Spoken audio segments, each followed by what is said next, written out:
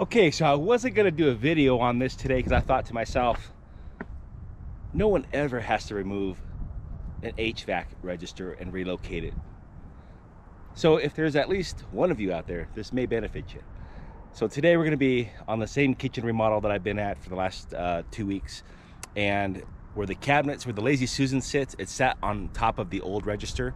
And being that we extended the kitchen island out, we have to relocate the HVAC register to the sliding glass door. So I'm gonna relocate it. I'm gonna show you guys how to do that, and hopefully you could benefit from it. This is pretty rare, but I guess it does happen. So if you're curious on how to do it, we're gonna do it. All right, let's get to it. I hate working in snow. Just makes for a cold day. Yes, that is a Circle K carpet. Don't ask me.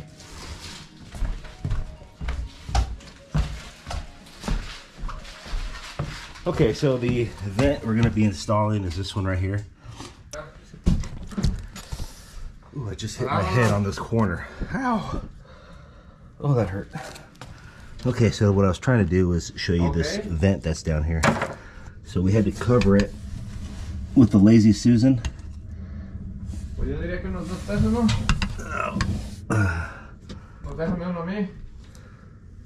Okay, so I already pre-measured this. I'm 3 inches out on the outside.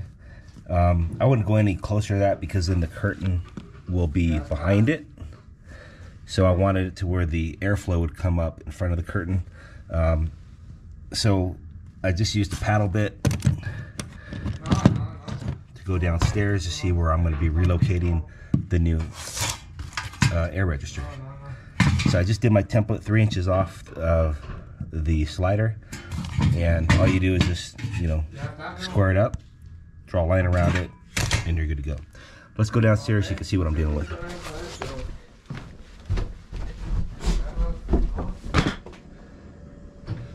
Okay, so here's the existing vent. This is a 6-inch vent. All right, so like I said, it's going underneath the cabinet right there. So we have to relocate it to this side of the truss. It's always a good idea to just do one drill hole so you know where you're gonna end up. So we clearly have at least 2 feet here to put the new air register in, okay? So everything looks clear up here now. So now we can continue on with all 4 holes. And the reason why I do all 4 holes is so that way I can get my jigsaw in. You'll see that here in a minute. It just makes it for an easier cutout. So, all right, so once we cut our new hole, the next step is gonna be taking off this duct tape. We're going to remove this. We're gonna run some elbows that go this direction and then back up. So I got some 90-degree elbows that we'll be running. And basically it's just cut to fit at that point. So like I said, now that we have a clear cut line downstairs, I'm going to be putting a drill hole here, here, and here. And by using this paddle bit, it allows the jigsaw blade to rotate on these inside corners, so it's just an easier cut. I guess you could use a circular saw to get your long cuts in. That's fine, but your jigsaw is going to be your best tool for hitting these corners.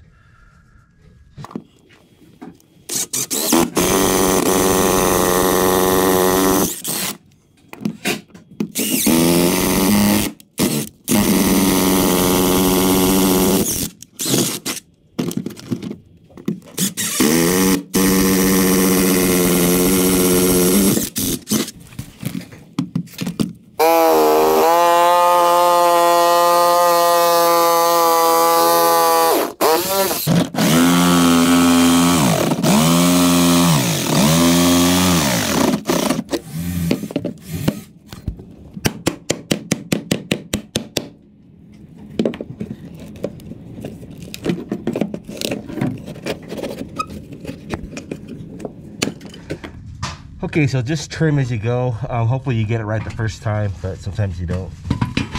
But there you go. All right, all complete. Okay, so we're down in the basement now. We're back in action. I'm gonna be using these extenders here. These are 6 inches for this air duct line that we're gonna be relocating.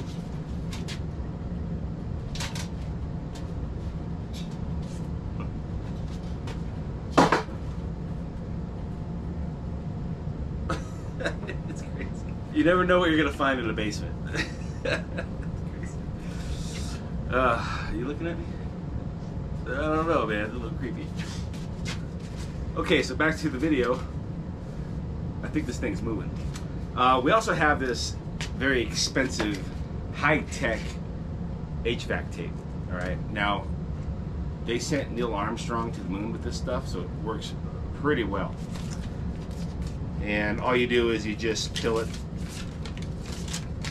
tear it, and this conforms to the sheet metal, so that way there's no air that escapes and you're getting your full CFMs up to where you need it to go. So under the current administration, energy costs is through the roof right now, so you want to save every bit of energy you can. So tape up your ductworks wherever there's a joint, so that way no air escapes and you're left holding the bag. All right, so there you go, food for thought. And I got some sheet metal screws. These are self-tappers. Little self-tappers right there. You're gonna want those because these will penetrate through the steel faster, or sheet metal. All right. All right, enough monkeying around. Let's get to it. So instead of using our high-tech NASA tape, they use duct tape here. It's old school. It works. We're just gonna cut this, remove it. There should be a couple screws in there, I think, but if not, no worries. We'll just relocate it.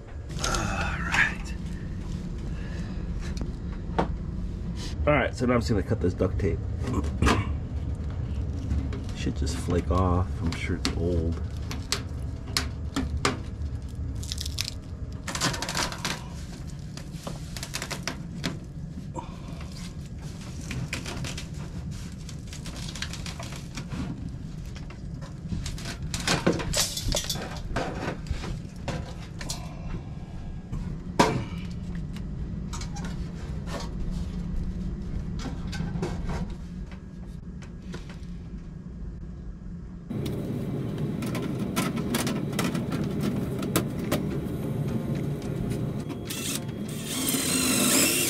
Okay, so we're going to put one screw in to hold it. These rotate downwards, so we're just going to rotate these until it fits onto the other duct.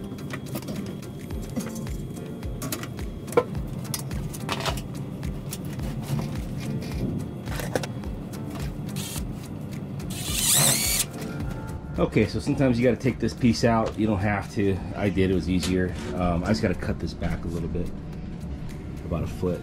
So, being that it wasn't screwed up there on top of the duct, I just decided to take it off and cut it right here, so it'll be a little easier.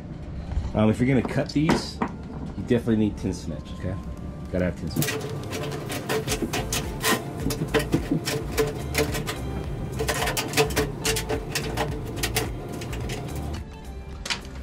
Okay, so we eventually made it to our cut line. All right, we just cut a foot off. I don't recommend undoing the sleeve that's right here, this gap. If you pop this off, these can be a pain in the butt to put back together. You know, especially if you don't work with it all the time, you don't know the little tricks. But try to keep it intact. So just take your time. I cut it at an angle and kind of just kept working my way up. But like I said, as long as you got tin snips, you'll be fine. All right, so since I just cut off the end piece, which looked like this, all right, this factory edge here, these are designed to fit inside, right, like that. So being that we cut this one off, now we're gonna make our own. So we're just gonna cut some lines in here with the tin snips, so that way it bends in and it'll fit inside of here.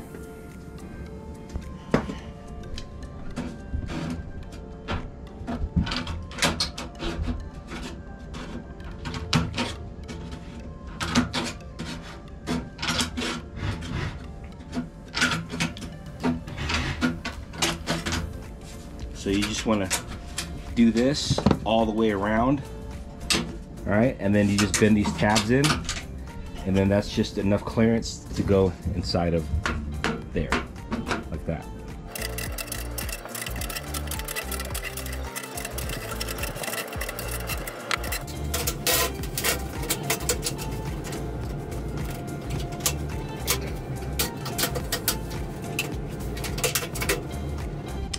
Okay, usually I'll leave 3 tabs behind, so that way I can screw it back on.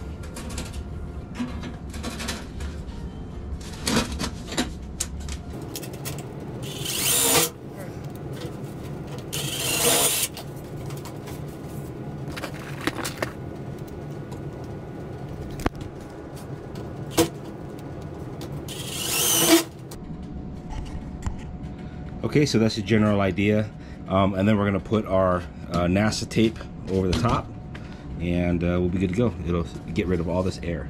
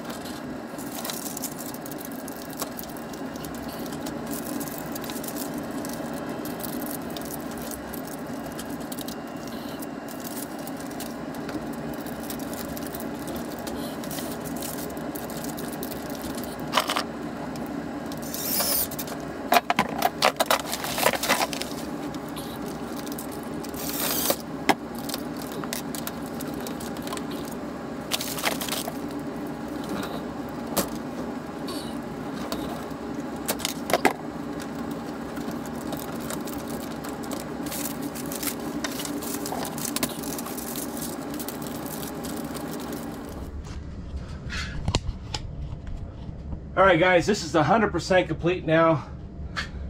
So we went underneath the truss and up to the subfloor. So we're finally done. We did it, buddy. Okay, then the last thing to do is put this cover on. Now, really quick, if you look inside this duct, I have screws that are screwed into the subfloor. All right, so that way if anybody's foot goes in here, this doesn't collapse, you know, cause harm. But yeah, anyhow, this is all secured all the way around with screws. Last thing,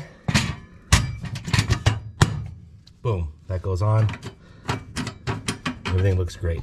Okay, so everything's completed now. Just on a side note, if you guys are interested on this kitchen remodel that I'm doing, please subscribe, hit that bell notification down below, and you guys will be able to see everything that was done to this kitchen. This was a complete rip out, and we installed new can lights, obviously new electrical plates everywhere, new cabinets, new flooring. So all this is gonna be on YouTube. So if you hit that bell notification, you will get notified when these come out. So that way you guys can rebuild your kitchens if you want, or just kitchen ideas. All right, guys, so that concludes this HVAC video. I hope this floor register video was able to help you guys out. If it did, great. If not, thanks for watching. Subscribe, support my channel. And if you are already subscribed, thank you for supporting my channel. Really appreciate that, guys. and stay confident. You guys can do this too. You just got to, you know, apply a little bit of thinking to it and get your hands dirty. We're bringing back the trades, trust me. All right, I'll see you guys on the next video. Take care.